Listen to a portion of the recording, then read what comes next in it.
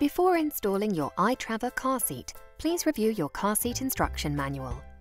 Always remember to properly install the car seat on your vehicle seat before placing your child in it. The i-Traver can be used forward-facing for children from 100 to 150 centimeters, which is approximately 3.5 to 12 years old. Place the booster forward-facing on the vehicle seat.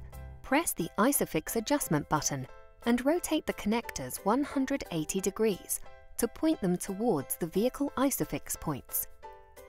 Align the connectors with the vehicle ISOFIX points, then click the connectors straight onto the ISOFIX points.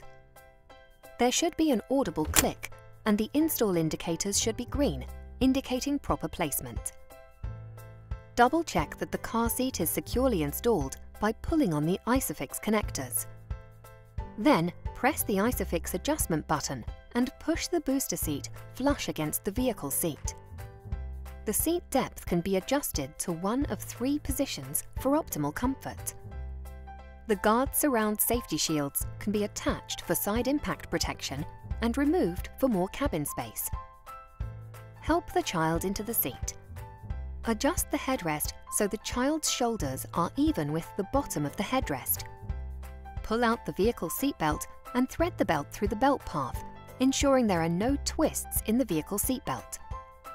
Engage the vehicle buckle, then pull up on the shoulder belt to tighten.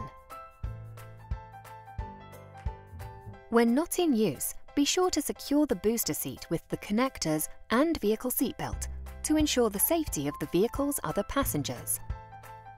For more information and for proper fitting to your child, please review your car seat instruction manual or visit www.joybaby.com.